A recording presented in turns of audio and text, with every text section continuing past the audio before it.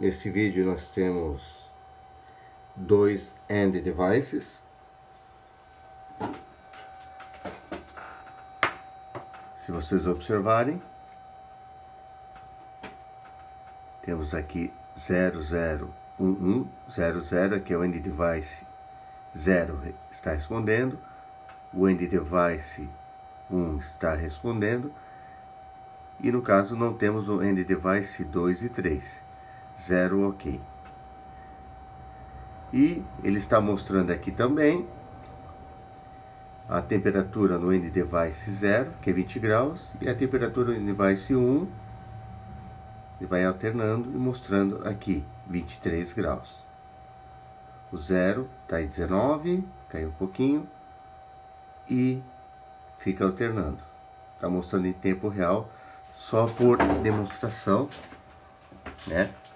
Sendo que a temperatura do end device 0 aqui no exemplo é uma temperatura real, está sendo pego pelo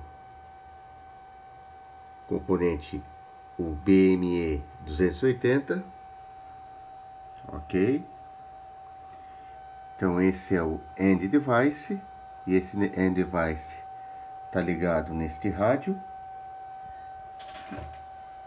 End device, acabei esquecendo de falar, é o end device 0, e esse aqui no lado, também baseado no W106, está conectado desse breakout, aqui, o rádio, também o rádio Lom, está mandando uma temperatura, no caso, eu coloquei para gerar uma temperatura random.